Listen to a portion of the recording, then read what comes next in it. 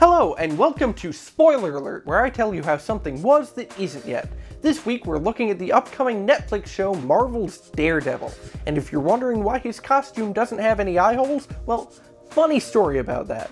See, you know how the Ninja Turtles got their powers from radioactive sludge? Well, so did Matt Murdock when he became the Daredevil, except he got it applied directly to his eyeballs, and unlike something sensible happening, like getting X-ray vision or heat rays from his eyes, he just got blinded, which strikes me as unfair. I mean, that would be like if when Peter Parker got bitten by that radioactive spider, instead of getting superpowers in the spider sense, he just got the worst bug bite of all time. Not to say that he didn't get a few superpowers out of it, Daredevil's other senses went through the roof, which meant that with a little training, he was all set to become a certified superhero. Cue Master Stick, because evidently Master Carrot was busy. Some wax on, wax off with the stick, and the Daredevil was born, all ready to patrol the streets of New York and dole out justice. Because unlike the police, he doesn't see race. Or anything, really. Heroes need something to do during the day, though, so mild-mannered Matt Murdock became a lawyer. I guess he thought he was doing too much good as a hero. This is where he meets his romantic interest, Karen Page. And nothing against her personally, but I've seen the crowd she runs with, and that girl's going no place good.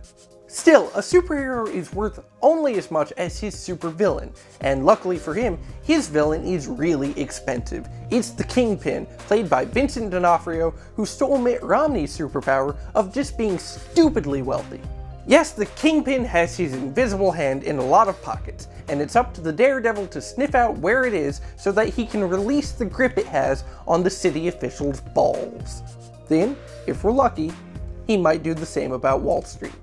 Now, you may notice that this is significantly more mundane than fighting aliens in Times Square, and that's on purpose. The Daredevil is the first in a new line of superheroes for the Marvel Cinematic Universe aimed at taking on more street-level crime. They're going to be called the Defenders, and this is obviously because Marvel saw some sort of demand for more boring villains than the ones they had in Phase 2. Go figure.